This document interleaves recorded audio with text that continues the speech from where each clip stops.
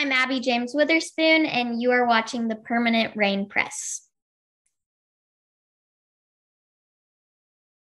Hi everyone, it's Chloe with the Permanent Rain Press. Today I am so happy to be joined by Abby James Witherspoon. How's it going? It's great. How are you? I'm doing well, thank you. I know we were just talking a few minutes before we started about your time in Vancouver, which we will get into in just a moment, but I wanted to start off with your on-screen debut. It was in 2015. You played a younger version of your Aunt Reese's character in Hot Pursuit. So when did you know that film and TV was a career that you wanted to have? Oh my gosh. I think I've always loved performing since I was really little. I did dance classes with my sister. And then when I went to elementary school, I did like all of the all school plays. I was a guppy in Little Mermaid and I loved it. And then I would always go on my aunt's sets and watch them filming the scenes. And I would go in Video Village and put the headphones on my ears and just watch forever. And I loved it. And then I was lucky enough when I was 9 years old to get to play the younger version of my aunt in Hot Pursuit, which was an incredible experience. And after that, even though I literally was on set for one day, I loved it. And I begged my parents to let me get an agent and start auditioning. So I started doing that. And then I got an incredible acting coach in LA. And that's what I've been doing ever since, auditioning and filming. And yeah. We'll give your acting coach a shout out. Their name is? Well, Deborah Dion. I love her. She's amazing.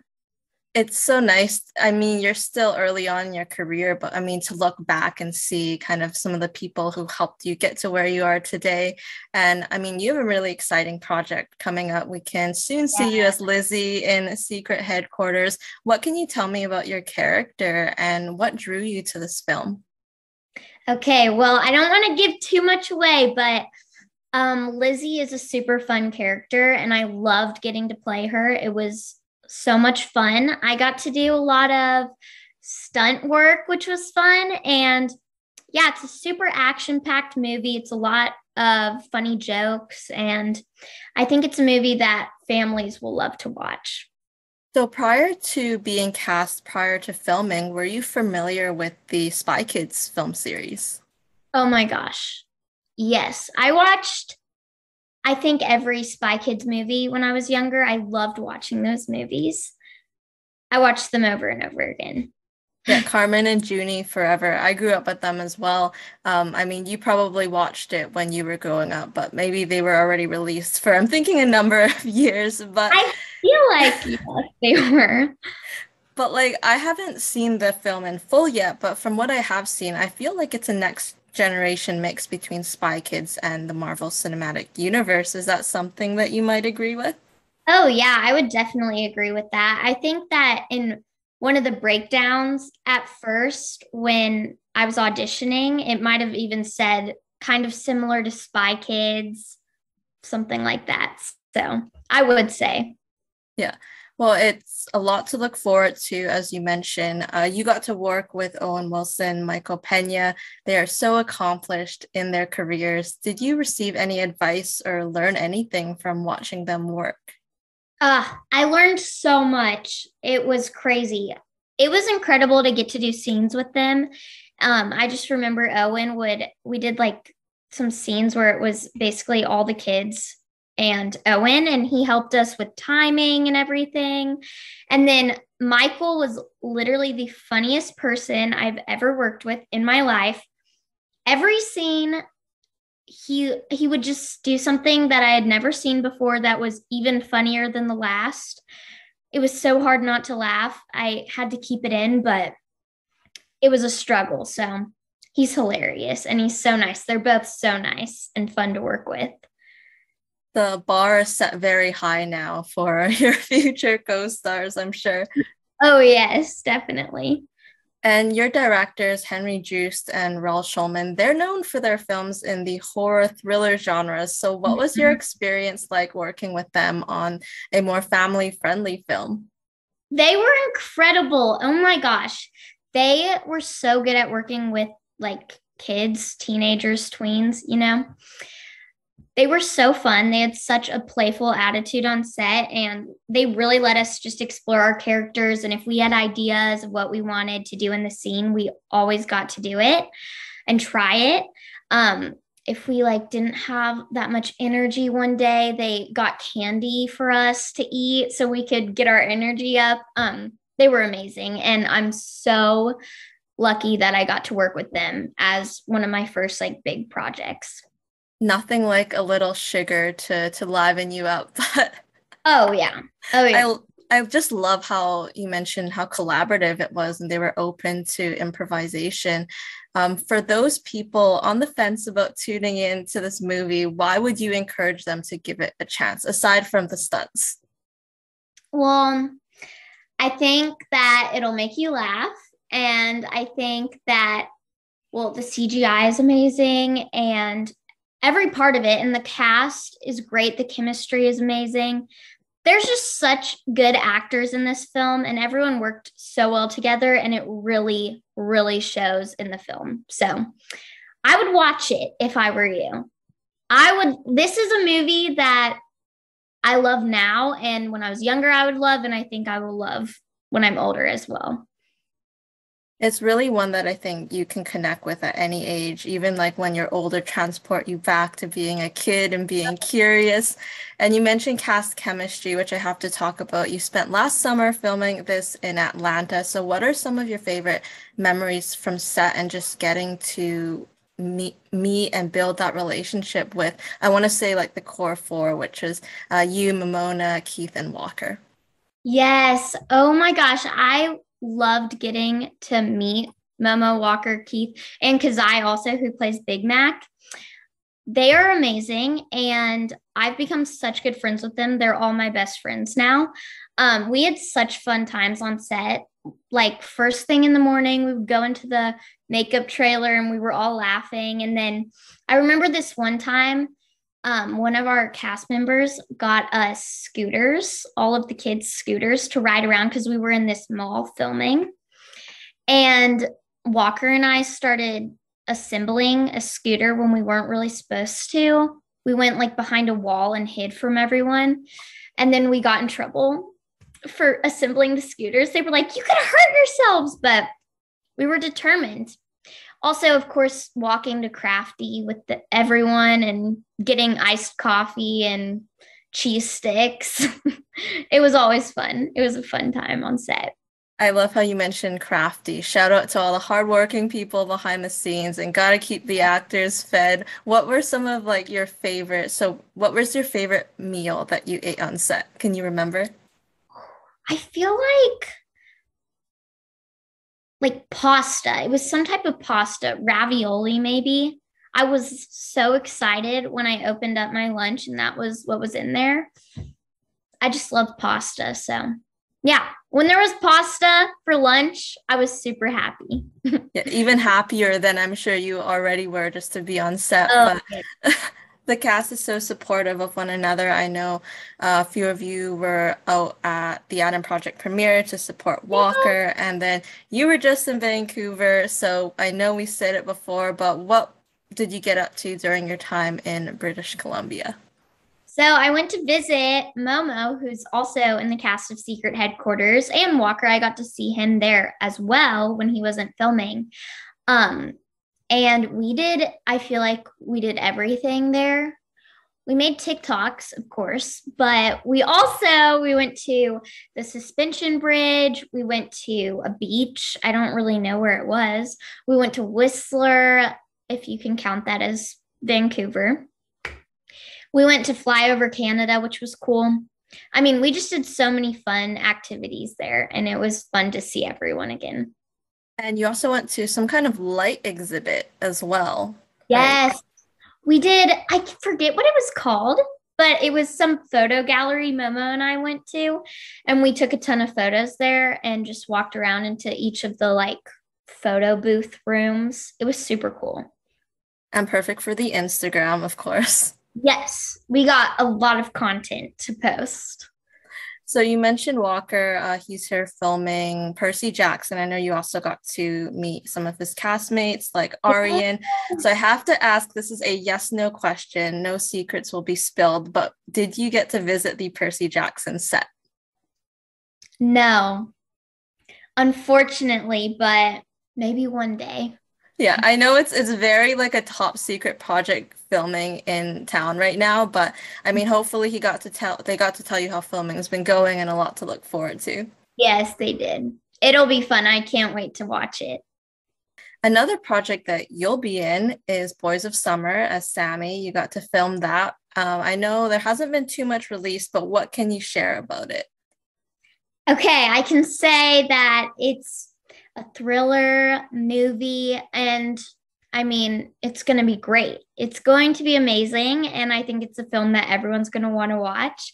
I got to work with the most incredible people on that project. I got to work with Julian Lerner. I got to work with Mason Thames, Noah Cottrell, just a ton of other amazing kid actors. So I'm getting super lucky to work with really talented kids who are my age, who are coming up in this industry.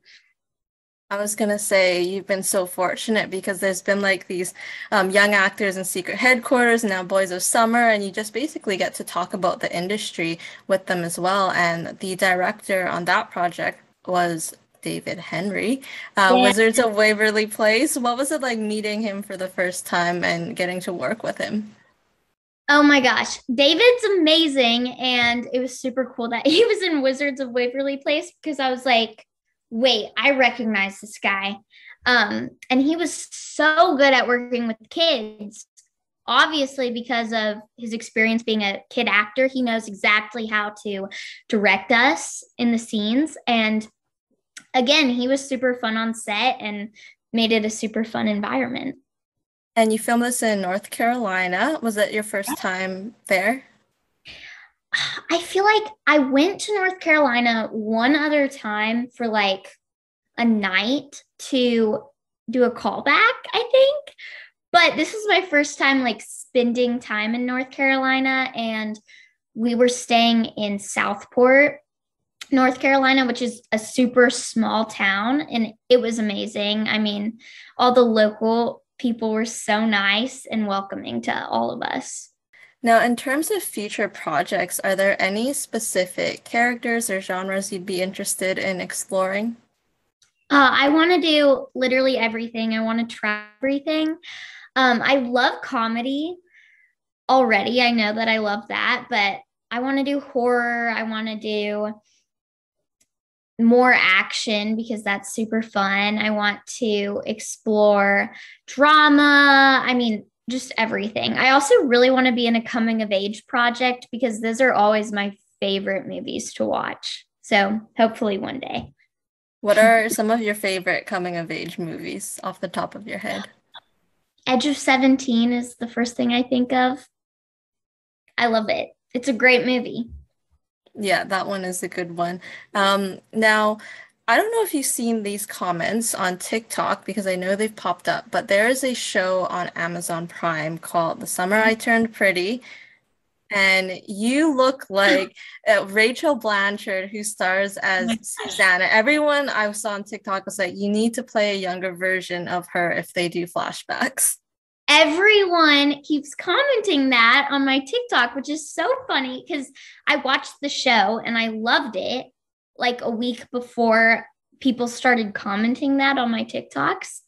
And I will say I see it now, but when I was watching it, I didn't see it at all. So, but that would be incredible. And it would be incredible to be in The Summer I Turned Pretty because that is an amazing TV show. I'm glad that you also love the show. And yeah, I think if you put the pictures side by side, you can see the resemblance. But it's funny that it doesn't click until like some people tell you that. Yeah. Everyone kept commenting that. And I was like, okay, maybe I really do because a lot of people are commenting this. Yeah, confirmed. Now, you and your sister, something really cool. You founded Abigail Draper Girl in Yeah. 2019. So you were 12 and 13 years old, respectively. Tell me about the inspiration behind it and what it's been like collaborating with Draper. Oh my gosh. So Draper and I came up with the idea of Abigail Draper Girl after we went to this camp in Canada, actually, Montreal. And it was super fun exploring just entrepreneurship. But basically, our first line was called Semi Sweet. And the thoughts behind that is as girls, we're taught to be sweet and kind all the time. And yes, we can be kind and sweet and respectful to people, but at the same time, we can be strong and confident and stand up for ourselves. So that's kind of what semi sweet meant. And also, we wanted girls to have voice, confidence, and power. So we made t-shirts and sweatshirts and sweatpants. It was so much fun. And we haven't done anything with it in a little bit just because we've been super busy with high school and diving. Draper does diving and dance and cheerleading and acting, of course. But I really hope that we get into it again soon because it was so much fun just learning about being a business owner. You're forgetting your third line. You did have another one. You had Camp ADG. Yes, Camp ADG. Do you have a favorite of the three lines that you've released so far? I love all of them. I think they're all so cute. I feel like Semi Sweet, since it's the OG line, is my favorite. And we also made sweatpants with that. And they're so comfortable and I wear them all the time. So semi sweet. With you and Draper, are you often in agreement when it came to like designing the different lines and choosing colors and styles? We were for the most part, but of course, I mean, we're sisters. So we had disagreements, but we would just tweak the designs for each of us and put stuff in there that we each liked. And it ended up working out really well. And we like everything that we've put out. So I like it. Very like kind of civil. I'm sure your mom or your parents will be around if it gets too much of a heated disagreement. But I'm glad that you two got to do it together because I think that's what's so special about it. oh yeah, it was so much fun. And we did a lot of pop-ups as well, like at different local stores in Nashville. And that was always a lot of fun to like promote our brand in person and sell stuff and set it up. It was a lot of fun. So what have you learned about being an entrepreneur in the fashion and lifestyle industries over the past few years? Taxes. There's a lot of taxes that go into it, which is unfortunate, but it's there. And also just staying on top of everything and always thinking of new designs and reaching out to brands. That was something I didn't realize for some reason. When you're making clothes, you have to reach out to stores and sell your products to stores. It's a lot of work, but it's a lot of fun. And your products have actually been in some local stores in Nashville, that's correct? Yes, they have. We have, or yeah, we had our clothes in Magpie's Girl, which is one of Draper and I's favorite clothing stores in Nashville as we were just growing up. And it was a lot of fun to see girls in our community wear our clothes. And I think it's just so impressive to see what you two have done because, like you mentioned, it's not like you're just doing the designs, but you're doing social media, checking inventory, actually helping your products get into stores and pop-ups. Now, for the future, have you and Draper kind of discussed at all? Like I know you said it's kind of been on hold. I mean, you've been busy doing filming in different cities and different states, but in terms of the future, have you kind of sat down and said, we might be interested in doing this in maybe within the next year? Yeah, we've thought about it a little bit. I mean, definitely just thinking of new designs and maybe different products. So stay tuned. Stay tuned, and we will be sure to link their website and their socials below for Abigail Draper Girl. You and Draper also do promotional material for your Aunt Reese's brand, Draper James. How much fun has it been getting to create content with them?